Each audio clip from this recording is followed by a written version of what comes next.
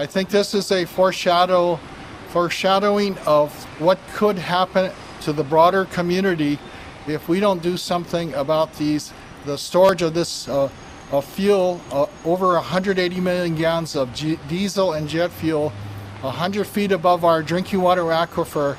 If we don't do something about eliminating that risk to the water resource. So I think it's time for action now. It is time.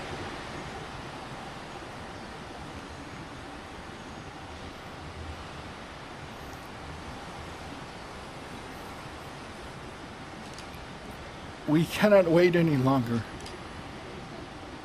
The water resources is precious. It's irreplaceable. It's pure.